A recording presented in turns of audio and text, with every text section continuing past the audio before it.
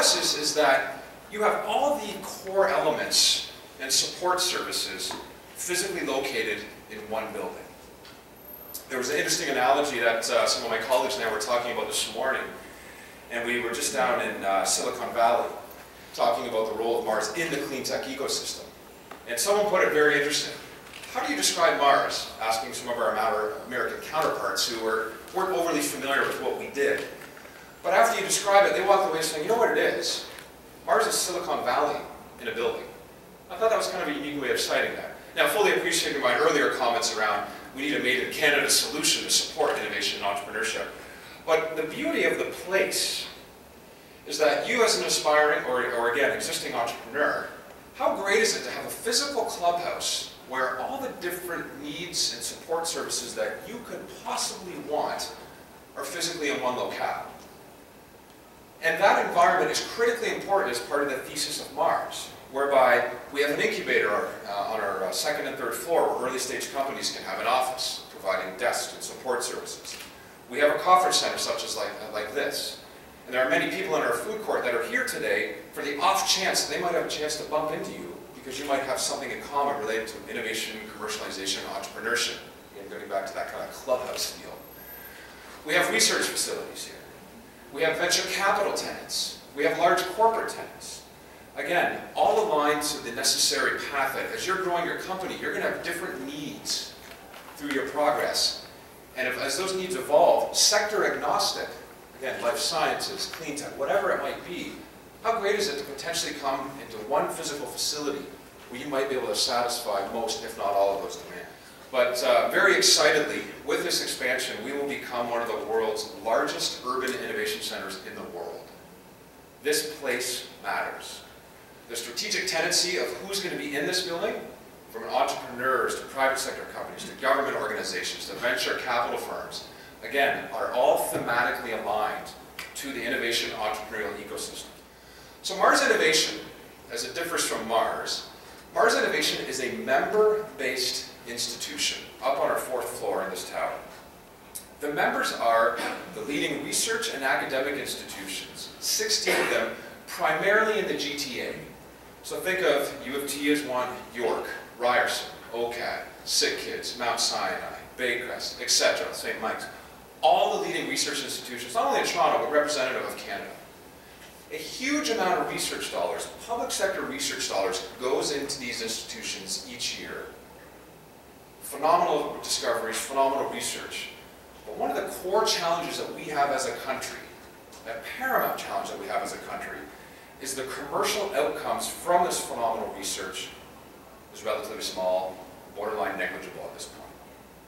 And from a global competitiveness perspective, we as a country, if we don't fix this, all the research investment, the billions of dollars of research that goes into our academic or research institutions every year, it's going to be very problematic. So the mandate of these institutions, yes, one, first of all, diversification of revenue. Government funds, as many of you have seen in the latest both provincial and federal budget reports, it's getting problematic. And CEOs of these hospitals are becoming more and more aware of that. So an increased and enhanced focus is absolutely paramount to figure out ways, more creative models to take the research and translate those into better commercial outcomes. And the existing infrastructure in these institutions are serving a purpose, but they're not generating the commercial outcomes that they should. But if we can't get access to, provide the services rather, to give entrepreneurs access to mentorship and advice, talent, money, capital, connections to customers or partners, then we're not doing our job. And again, when entrepreneurial endeavors come in, they might say, hey, I just need to raise a bit of capital, or I need a VP of sales, or I just need access to someone to give me some coaching and insight. Hey, I'm trying to call these customers to do a beta test, but they're not answering my call, or I'm looking for a channel partner to help distribute my product and it bolts onto their product, but again, they're not returning my call. What do many entrepreneurial endeavors do? Well, as you could expect, having been down this path myself many a times, you get very frustrated.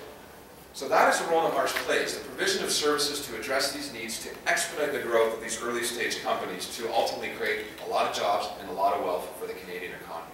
So again, those who are thinking about starting a business, on the Mars portal, our educational resources, we've spent a fair bit of time, an inordinate amount of resources to build what is fast becoming, and quite proudly becoming, one of the world's preeminent collections of real-time online entrepreneurship education.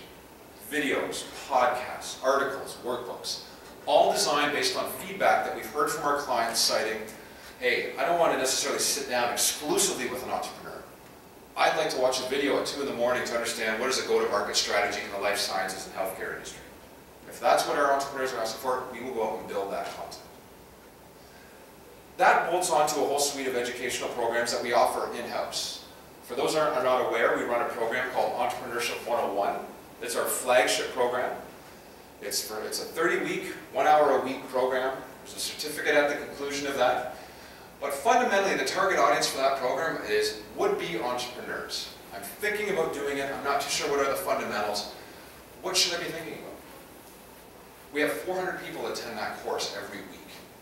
That is a cultural element to inspire and encourage entrepreneurs, many of which are new immigrants to the country, looking for opportunities, understanding what are the resources as a new immigrant that I need to understand and be aware of to help me and enhance the probability of achieving milestones when I start my business. So very excitedly, I was happy to see a handful of people discussing this in the atrium before coming onto the podium.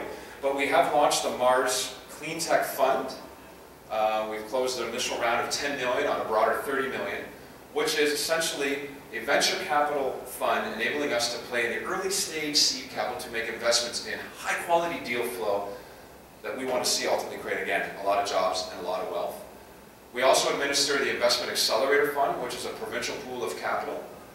And we have a handful of other endeavors in the way to really address the capital challenge that many entrepreneurs face. And if you're not familiar with the landscape and you're a relatively new immigrant to the Canadian, understanding the nuances of how you approach that to sell to a bank versus a life sciences company versus a large conglomerate is fundamentally very different in the Canadian market than it is in many others. That is our role. We ensure that we maintain those connections, leverage our neutrality, and before we make any introductions of an entrepreneurial company in our portfolio, we spend an inordinate amount of time making sure that that entrepreneurial endeavor has the, I'll call it the Mars stamp of approval, whereby we endorse this company. We think it's worth 20 minutes of this corporate potential customers' time and investors' time. That is our job. And that brand is continuing to build in the global community. So what is the unique role of Mars in this? Well, at the onset I talked about the generalities. But to dig it down to a level with a bit more detail and more applied to clean tech, we have a whole suite of advisors that know this space, connections to international markets. We have an array of corporate partners, Emerson, Viola, GE, who have a vested interest to be close to Mars because they have innovation strategies, they have growth strategies, they have revenue strategies, they have portfolio of IP strategies. When they come to Mars and they want to have that connection, they're asking the questions as related to, here's a bit of our innovation strategy. Do you have anything in your portfolio of early stage companies that we need to be aware of, to partner with, to acquire, to invest in? A whole series of desired outcomes. And many of our entrepreneurial endeavors view this as a core asset of the Mars ecosystem. For those that are relatively new to Canada, you know there's an air of politeness and conservatism that many of us have. Having spent most of my working career in the US, coming back to Canada actually to take this role, I forgot just how polite and how conservative that we can be, especially in the business world. Well, that's great, and let's continue to do that and be proud. But one of the things that we absolutely need to do is enhance our culture of entrepreneurship, innovation, risk-taking. One of the fastest growing subsets of our portfolio over the last year have been first or second generation immigrants. The risks, the opportunities that many took to come here, that inherent, I'm going to start a business, I'm going to do these things because of where I came from and why I'm doing it, please spread that. It is absolutely imperative, and it's motivating and inspiring. Many of our entrepreneurs will have a discussion with a would-be immigrant who understands their story, where they came from, what they accomplished, actually motivates, inspires those. It's actually quite exciting. But as a broader mandate as an organization, we need to celebrate the success. You know, those who take significant risks to come here and attempt these businesses, even if it fails, it should be worn, you know, not as a badge of disappointment, but as a badge of opportunity that I tried it, it didn't work, but I'm going to figure out a way to get back on the horse and come back. And we see many of our entrepreneurial endeavors that that's happened to. Our job is to give candid feedback and advice and support.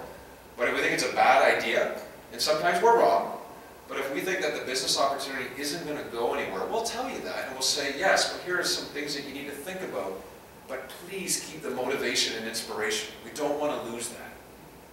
Many entrepreneurial innovation support organizations, however you want to define it, one of the core mistakes that they make is they forget about the cultural motivation and inspirational element.